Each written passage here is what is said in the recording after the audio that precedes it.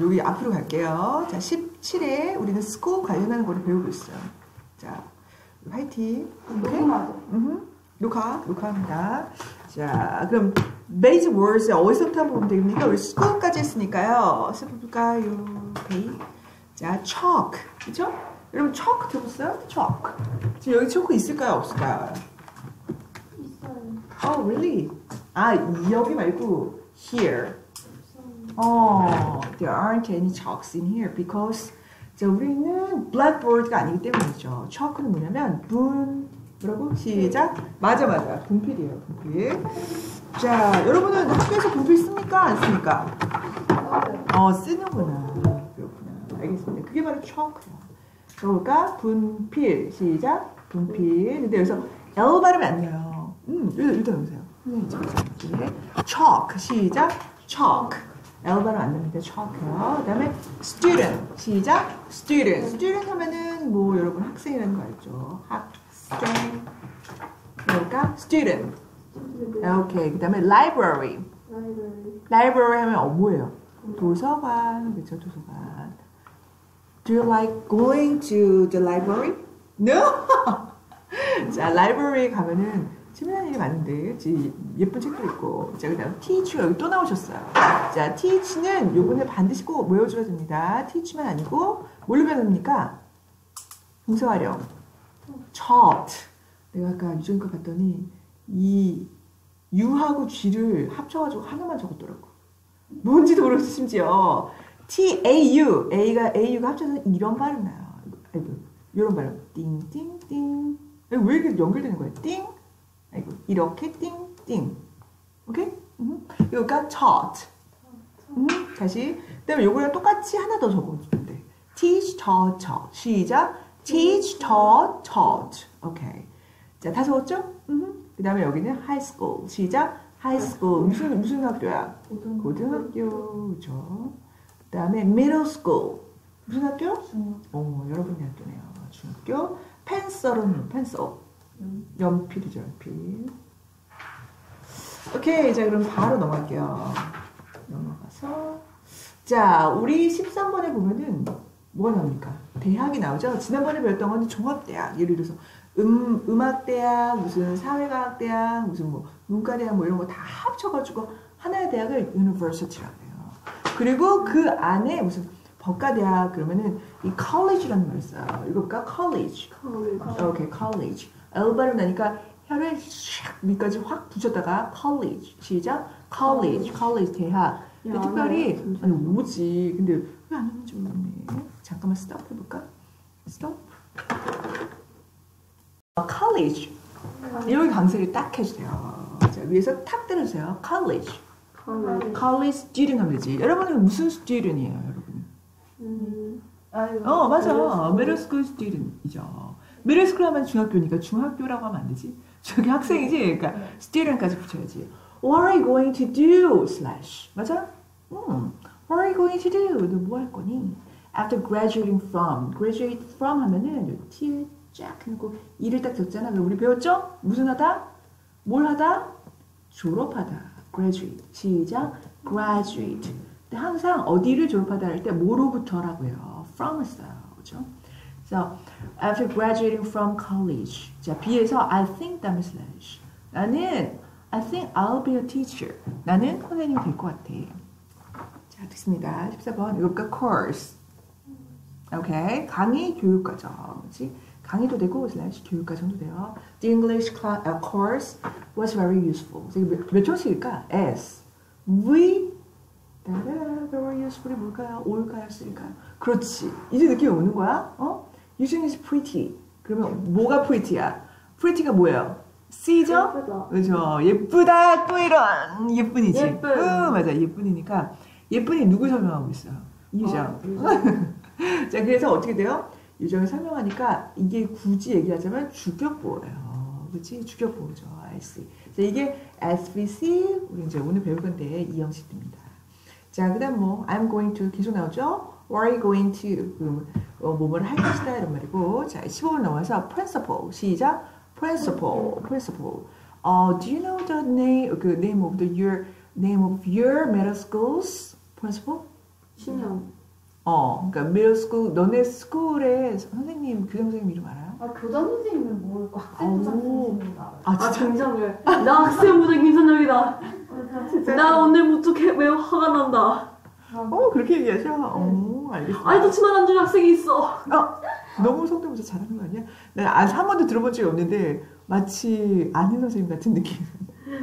진짜 너무 시끄러워요. 선생님이 그래야지 여러분이 잘 듣죠. 선생님도 좀 시끄럽게 얘기할까? 이거 보자. principal. principal 하면 교장 선생님 얘기해요. 슬래시 해놓고 이게 이런 뜻도 있단다. 주요한. principal. 시작. principal. 오케이? 자, 여기 교장 선생님 이름은 성함은 스미스인가 봐. 그래서 Mr. Smith예요. 스미스가 또 웃겨? 자, 스미스 선생님은 이게 성일까요? 이름일까요? 성? 맞아. 그치? 미스터를 부르는 거는, 붙이는 거는 성에다 붙여요. 오케이? 자, 알겠죠? 여러분의 아빠는 그러면은 Mr. 뭐예요? 그치? Mr. Lee. 그쵸? Mr. John. Mr. Lee. 똑같네. 그치? 자, 김 선생님은 Mr. Kim. 이렇게 되는 거죠.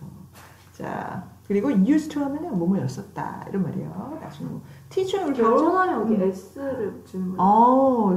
그래서 요즘엔 왜 여자만 바꿔야 되냐. 그래가지고 한번 적어볼게요. 그러면 자, Mr. 하면은 남자는 결혼했든 안 했든 자, 이게 남자야. 다 Mr예요. 존칭해가지고 근데 여자는 결혼 안 하면 Miss. 결혼했으면 Mrs에다가 이 Mrs는 줄임말이거든요. 이렇게 붙인단 말이야. 그래서 뭐야? 왜 여자만 이렇게 차별하는 거야? 그래가지고 이 둘 다 결혼했는지 안 했는지 상관없이 붙이는 게 Ms라고 해요. 오케이? 그러니까 Ms. 이렇게 합니다. 자, 그 다음에 넘어갑시다. 심지어 미국에 가면 성이 바뀌어. 선생님 그래서 이지연인데 친구들이 김이라고 그래가지고 깜짝 놀랐잖아요. 왜요? 왜? Because 자, when we 여러분도 마찬가지고 결혼하면은 여자들은 성이 바뀌어요. 남자 성으로. 근데 일본도 그래. 그래서 선생님 케빈 선생님은 킴이니까 선생님인데 지연 킴이 된 거죠. 뚜아트. 나중에 그래서 네, 뭐 이렇게 했었어요. 자, anyway, 자, 우리나라 좋은 나라입니다. 자, 16번 어디에 슬래시 할까요? 그치, text. 자, 어떤 글인데 글이 있는 책이에요. textbook 시작. textbook, 텍스트북이죠. 엄청 많네. 뭐가 자음이 뒷담 많죠. 그래서 여기 중간에 있는 애들은 살짝 없는 것처럼 발음하죠. textbook 시작. textbook. T가 정말 안 나왔네요. 그 다음에 여기 forget은 뭐죠? 우리 배웠지? forgot. 보세요. 시작. forgot. 그 다음 뭐야? forgotten. 시작. forget, forgot, forgotten. 뭐 하는 것을? 가져오는 것이죠. 그랬어요. bring. 자, 17번. elementary. 시작. elementary. 하면 slash. 초등학교의 라는 뜻이 있고, 그 다음에 초보의 라는 뜻이. 초보의, 콤마 찍고, 기초의. 근데 초등학교 얘기할 때 또 다른 게 있어요. elementary school 하면 초등학교거든. 여기 있죠, elementary school. 근데 이거를 지금 primary school이라고 하기도 해요. 여기 I야, primary school. 이런 말입니다. primary school, elementary school. 오케이? 자, 여러분 이제 졸업했죠? You graduate from elementary school. 자, 그 다음에 몇 번이야? 18번이죠? 자, 이거 다 아는 건데 읽을까? education 시작. education 시작. education. 여기 슬래시는 어디 들어갈까? 따라라. 여기 T 다음에. 그치? 슬래시 안 넣고 이거 보세요. educate 시작. educate. Okay? So why is education so important? 자, 여기 S가 뭐죠? 주어가 뭘까요? Why is education so important? 따라라. 이건데? 그치? 교육이. 자, 의문문에서 대장은 의문사야.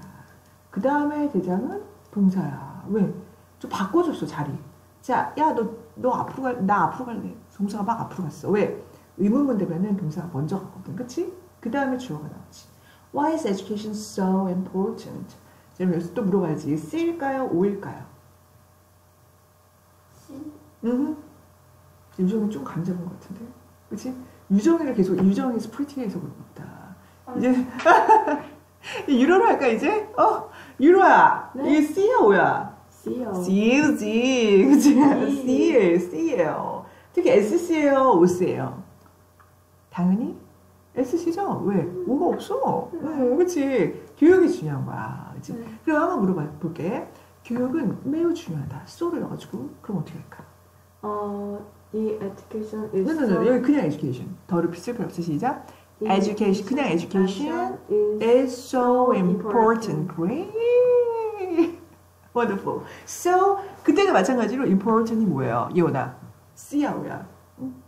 예원이 pretty 한번 해줄까? 적극 부인하는데 C죠? 그치? 자, 좋습니다. 자, 그 다음에 이제 요거 하나 해볼게요. 왜 중요하냐? 왜냐하면 because 이런 거 접속사라고 해요. 저거는. 자, 무슨 접이에요? 명동 시작. 명동 형부.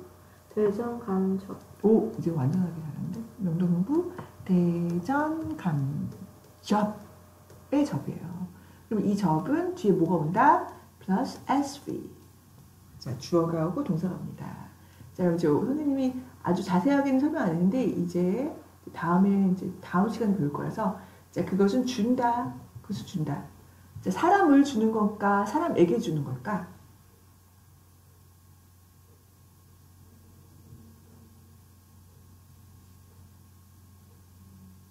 생각하는 시간. 자, 그것이 뭐냐면 교육이야. 해석해보면 it gives people the necessary knowledge. knowledge. 그럼 necessary 하면 필요한이고 그 다음에 knowledge 하면은 지식이죠. 그럼 필요한 지식을 주는 거죠. 따라란. 알고 왔지? 그치? 그러니까 필요한 지식을 주니까 이게 뭐야? 그럼 이 사람은 뭐야? 이 사람들은 사람들이 준 거예요? 사람들에게 준 거예요? 사람들을 준 거예요? 네. 그렇지, 들에게죠, 여기 있죠? 그러니까 이것도 목적어긴 목적어인데, 왜냐면, 기부의 대상이 됐어. 내가 뭘 줬어? 유로 손 줘봐. 그치? 있어, 없어? 아무것도 없네. 근데 만약에 뭐 줬다 봐. 그럼 유로 뭐 한 거 있어요? 안 했어요? 뭐 안 했어요. 안 했죠? 네. 그죠? 선생님 뭘 했죠? 네. 그러니까 선생님 주어야. 내가 줬어요.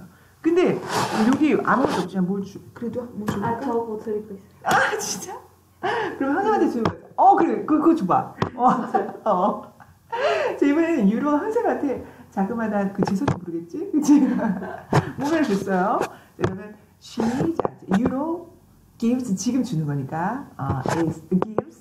유로 gives me. 그 다음에 뭘 줬어요? heart. 그치? 근데 이거는 love라고 해볼까? love를 줬단 말이야. 그죠? 근데 much love라고 할까? 자, 근데 여기서 그럼 선생님은 한 게 있어? 없어요? 없어요. 한 게 없어. 그냥 한 게 없이 그냥 바뀌면 했어요. 그래서 선생님은 간접 목적어야. 알았지? 준 것의 대상이지. 그게 대상이 되니까 목적어는 목적어야. 근데 간접적으로 작용을 했어요. 그래서 간접 목적어, 여기 하트는 저기 있다가 여기로 왔잖아. 그치? 이 하트 집에 가져가야 되는데 어떡하지? 그래. 여기다가 아주 잘 넣어가지고 가져가도록 하겠어요. 자, 그러면 그거는 직접이지. 직접 왔다 갔다 했으니까 직접 목적어야. 오케이? 자, 이런 거를 SV, IODO. 시작. SV, 시작. Oh my gosh. 죄송합니다. SV, IODO. 한 번 더 시작. SV, IODO. 자, 이따가 내일 다음번에 많이 하겠지만 오늘 알아주세요. 그래서 사람들에게 이게 간목이에요. 간접 목적어 적으세요. 이것도 간목. 누구 생각하면 돼? 나를 생각하면 되고. 그 다음에 직목은 뭐야? 아까 그 하트를 생각하면 돼. 그쵸? 직목. 그쵸? Because it gives people the necessary knowledge. 오케이. 자, 19번에 넘어갈게요. 이거가 continue. 큰 소리 하면 같이 시작. continue. 자, 예원이 좀 일어나야 될 것 같은데. 소리가 잘 안 들려요. 예원 소리가. 다시 continue. 오케이. 갑자기 커졌네. 자, 계속하다, 지속하다 이런 말이에요. 자, 뭔가 하는데 계속하는 거. 알죠? Have you decided? 무엇을? What to do? 그 다음에 더 큰 슬래시야. 자, 이게 as we 결정했니? 얘랑 합쳐가지고 그 다음에 무엇을? What to do? 무엇을 할지. 뭐 후에? After your graduation. 아, 이게 좀 더 작아져야 되겠네. 미안해. 왜냐면 여기 연결되는 거네. 뭐뭐 한 후에 무엇을 할지니까. After, 우리 아까 graduate 배웠나요? Yes. 졸업이죠, 졸업. 명사가 됐으니까 졸업. 졸업에 뭐 할지 결정했어. 그랬더니 I'll go to graduate school and continue my studies. 자, 그래서 continue는 계속하다 이런 말이죠. 뭘 계속하죠? 공부를 계속한대. 오케이? 자, 그 다음 20번. attend. 시작. attend. 자, 여기 뒤에 여기 t 다음에 e에다 강세표시. 이거가 attend. 오케이. 자, 출석하다. 혹은 콤마 찍고 띠리리에 다니다. 학교 같은데, 그쵸? 학교에 다니다. 그럼 attend라고 할 수 있어요. I'm attending 뭐 senior middle school 이렇게 얘기할 수 있죠, 여러분들은. 자, 21번 praise.